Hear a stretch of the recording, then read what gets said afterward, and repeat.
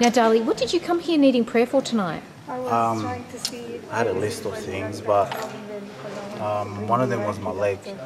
And I don't know, I was standing there waiting in line and I was healed before he even prayed for me. So. What was wrong with your leg? Pastor John. Before, like, I don't know, I never went to see a doctor about it, but right here, it was like hurting. It felt like someone was like ripping. Maybe sciatic pain, sort of tight down your hamstring? Like, Okay. this is the furthest like I can bend over. Okay, so really tight hamstring. Oh, wow. Yeah, I can touch my toes again. And so you were just waiting in the queue for prayer. In the queue for prayer. And then what did you feel that made you realise you'd been healed?